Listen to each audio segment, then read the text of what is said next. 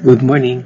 My name is Alvin Pura from the DOST PAGASA, and for today, I will be presenting some brief information about the second project of the DOST Mecotech of Boat program. This project is entitled the Radar and Disdrometer Data Application and High-Resolution Quantitative Precipitation Forecast for Complex Terrain. Weather radar provides high-quality meteorological data in terms of space and time. Because of this, it has become a vital tool for different meteorological applications, both in operations and in research. So in PAGASA, radars are used for rainfall and thunderstorm warning system, as well as for monitoring tropical cyclone movement. But one of the challenges in using radar is how it accurately estimates the rainfall. And a way to improve this is through analyzing the microphysical characteristics of the precipitation system, which are revealed by the drop size distribution of rain observed by ground disdrometers. But what is disdrometer? Disdrometer is an instrument that measures the size and fall velocity of hydrometeor. A disdrometer has a transmitter and a receiver. The transmitter generates a horizontal light beam, which the receiver converts into an electrical signal. Now, when a raindrop enters or passes through this light beam, the electrical signal changes. And from the change in electrical pulses, the hydrometeor size and fall velocity can be derived.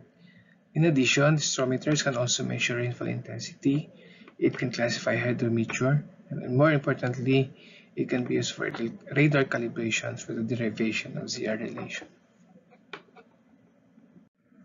In general, the QP procedure is done by applying a radar rain rate estimator. For conventional radar, the ZR relationship is used to estimate rainfall. With this method, we relate the radar reflectivity and the rain rate. Various ZR are normally derived on different geographic locations to consider climate conditions, storm types, and other geographical conditions. The use of single default ZR may not fully address the complicated characteristics of rain, and it can result to over or underestimation of rainfall estimates. With the availability of disdrometers, we can calibrate the radar by finding the best ZR fit within the study sites. On the other hand, for dual polarization radar, the dual polarimetric variables is used to estimate rain rate. Studies suggest that the QPE that is based on the dual polarization have shown improvement as compared to the ZR relations. In our project, one of the objectives is to improve the drop size distribution retrieval and QPE using disdrometers and dual polarimetric data. In 2018, as part of PAGASA Modernization Plan, a total of 22 disdrometers were installed throughout the country. 8 sites are within the NCR PRST, which will be utilized in this research project together with the 2 radar sites, which is the Tagaytay and Subic. And once we have retrieved the drop size distribution data from the disdrometers, we can use it as a ground reference to calibrate the 2 radars. And secondly, we'll also be using the retrieved drop size distribution data to understand the microphysical characteristics of Philippine precipitation systems. The second objective of the project is to improve typhoon and heavy rain simulation in complex terrain.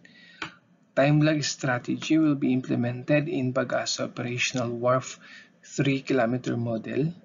We will utilize the DSD data or the drop size distribution data and the radar-based QPE to validate its performance.